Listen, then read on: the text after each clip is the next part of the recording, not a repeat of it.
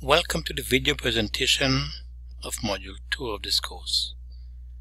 I trust that you would have already gone through the first video of Module 1 as well as the corresponding lecture notes, since each video builds on the topic. In this presentation we will be highlighting the major points of lecture notes for Module 2. I trust that it would assist you in getting ahead in this course. Before we go through though, I want us to have a word of prayer. Let us pray.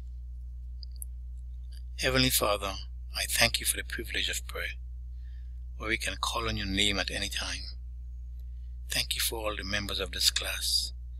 May you continue to pour out your blessings, wisdom and understanding on us all as we delve into this module. Continue to bless us, I pray. Amen.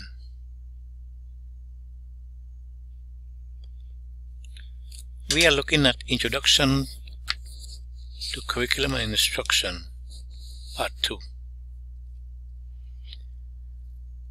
Now that you have a clearer idea of what CNI is all about, we will now take a closer look at the nuts and bolts of CNI. The overarching theme of endeavoring to do things and create conditions for greater learning to take place in our classroom will again dominate Module 2. In this module, the goal and objectives leading to the learning experiences will be the main focus. The following are the learning outcomes for this module. Determine the criteria for constructing appropriate curriculum objectives. Discuss the principles for selection and organization of learning experiences. Outline the developmental stages of curriculum progression in the Caribbean region. Before we go into this module, I want to share with us some quotations. Socrates said, "I cannot teach anybody anything, I can only make them think." William Arthur Ward says, "The mediocre teacher tells, the good teacher explains, the superior teacher demonstrates, the great teacher inspires." The greatest teachers teach from the heart, not from textbooks. The student being taught is not as important as the student being influenced to want to learn. Teaching how to rather than what to think is the decisive purpose of education.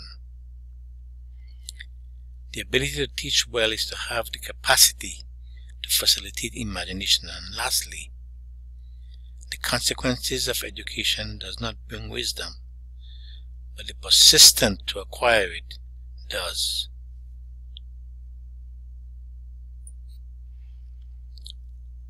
Let us dive into this module and look at the main of criteria for curriculum assessment.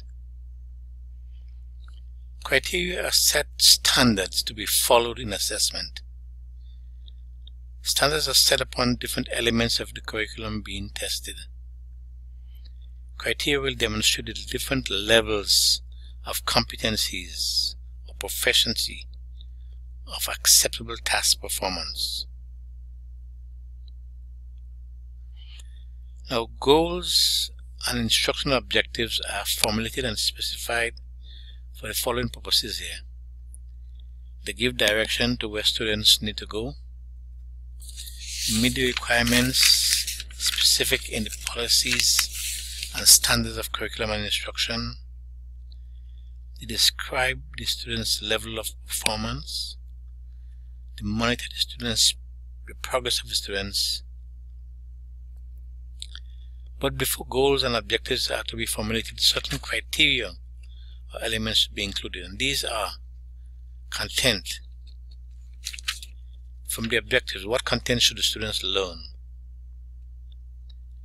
Then we have behavior. What will students do to indicate that they have learned? Then the criterion. What level of performance should the students have to master the behavior? And lastly, conditions. Under what circumstances should the work in order to master that behavior. So that as we prepare our objectives for our lessons, these 4 elements of criteria must be part of those outcomes that we write. In terms of lesson planning, I have prepared a PowerPoint entitled The Planning Process in Lesson Planning. Please take some time to view it. I've included the web page here with the link. I'm sure it will help you it would aid you to clearly understand curriculum and instruction. Now, in every 21st century organization today, there is always a vision statement. This is a statement that tells you what an organization is all about. From the vision statement comes a mission statement. This is a smaller version of what the vision is, making it much more concise. From the mission statement comes goals. These are very broad. From each goal there would be aims. Now they are a little narrow but still pretty broad. But from each aim you have what we refer to as general objectives. Now these are objectives that are still very broad in nature. From our general objectives will come our learning outcomes. It is sometimes referred to as learning objectives or instructional objectives. In our lesson plan, our learning outcomes indicate what our students will learn after we have taught a class. From our learning outcomes come our activities. These are what the students will follow or do in order to enhance the learning process. So we have listed here the objectives. These are what you as a teacher hopes to achieve in a particular lesson. So your objectives are for you as a teacher. Learning outcomes, these are what you intend to have your students learn at the end of your class period. The assessment is the process to help you find out if your learning outcomes were successful, if learning actually took place. And then the big question is, how would you know if learning has actually taken place? The answer to this question is actually by the way you wrote your learning outcomes in the lesson plan. The action words you use in writing your learning outcomes is the key to you getting to know if your students achieve the outcomes. In the PowerPoint I mentioned earlier, which is on the course web page, there are outlines of all the domains of Bloom's taxonomy, and for each a list of those action words are provided. Make sure that you use those words so that your lesson plans would have the action words that would help you to assess your students much easier to ensure if learning is really taking place. As we look at the scheme of things with regards to instruction, we see that there are 2 distinct approaches. One is called the generative, which is student-directed classroom, and the supplementive, which is teacher-directed classroom. As we move to the 21st century, the research is definitely showing that the student-centered approach in our classroom is the best practice in terms of our approach. In the lecture notes for Module 2, you would find a comparison of teaching approaches as well as the guidelines for selecting an instructional approach. These would be helpful in helping you make the right decision as you go to your classroom. Curriculum also have criteria that acts as guidelines and standards for decision making. Remember, criteria are sets of standards to be followed in assessment. The objective of a curriculum or teaching plan are the most important curriculum criteria, since they should be used in selection of the learning experiences and in evaluating learners' achievement in the classroom. What are some of the characteristics of a good curriculum? Continuously evolving, it's changing. Curriculum is never static. It's based on the needs of people. When you prepare a curriculum or when it's being prepared, it is not done in a vacuum. Curriculum is democratically conceived. In other words, the opinion of all the stakeholders are going to be used in the development of such a curriculum. The result of a long-term effort. Curriculum is not an overnight thing. It's a long-term process to get the best results. It takes time. Has a lot of details in a good curriculum. It tends to provide for logical sequences of subject matter. In other words, teachers can be able to use the curriculum to help provide sequence in subject matter. There are some distinctive marks of a good curriculum. It is systematically planned and evaluated. It has order. It reflects adequately the aims of the school. It maintains balance among all aims of the school. So in other words, it is not one-sided, but it takes in the whole picture of the school. It promotes continuity of experience. It arranges learning opportunities flexibly for adaptation to particular situations and individuals.